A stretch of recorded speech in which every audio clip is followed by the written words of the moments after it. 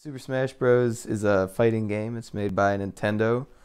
It stars Mario, Donkey Kong, Bowser, all the guys from Nintendo, and you get to play them with up to 4 people, and you get to beat each other up. There's items like hammers and baseball bats, and you try to make sure you're the last one standing on the stage. It's sort of over the years gotten a cult following of people that play it competitively one-on-one, and it's gotten really, really popular. So here on the U of I campus, we have tournaments every week in the Union on Friday.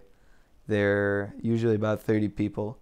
We get together and we play Super Smash Bros. Melee, which is the game that came out for GameCube, and we play Super Smash 4, which is the newest game for Wii U.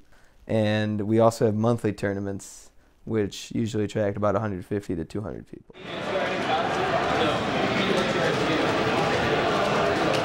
So usually it's pretty loud and lots of people playing.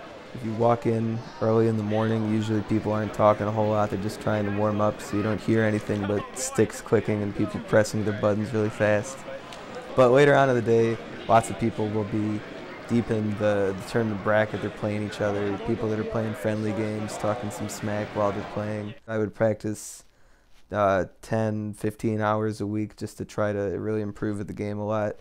But I still practice once in a while just to sort of keep my skills in place and make sure that I continue to place well at tournaments. Playing the game one-on-one in a tournament is just the most exciting thing. Like, you really get a ton of adrenaline, your heart's racing, hands are shaking, but winning is a really excellent experience.